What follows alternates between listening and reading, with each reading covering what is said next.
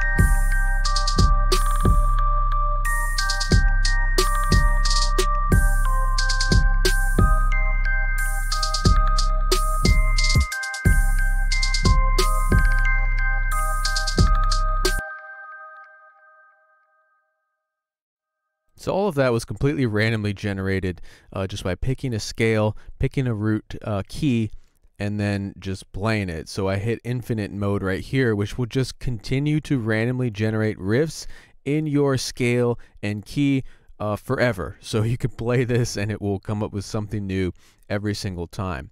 You saw some of the options I turned on over here. Well, I changed the this from 16 notes to 8 notes in the middle of that, and then also down here is the range that you want these notes to play with.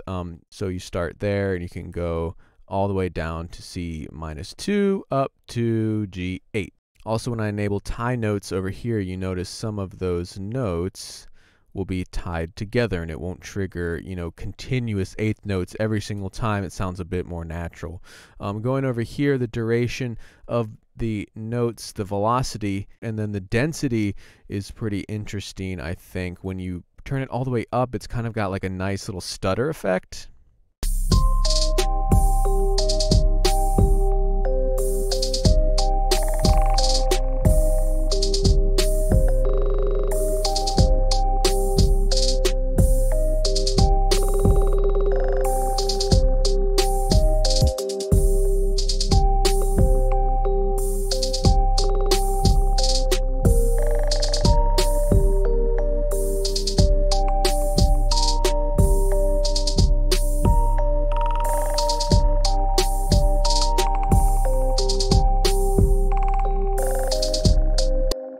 So just a few things that you can do with it. I think it's really cool to put this on a pad, set the key that you want it in and put it on a pad, and it has this really, kind of trippy evolving soundscape that will be created using whatever key and whatever scale you set. So it will always be changing throughout the song, or you can just do it on plucks and get melodic riffs like this and have it continuously changing throughout the song so it doesn't get repetitive.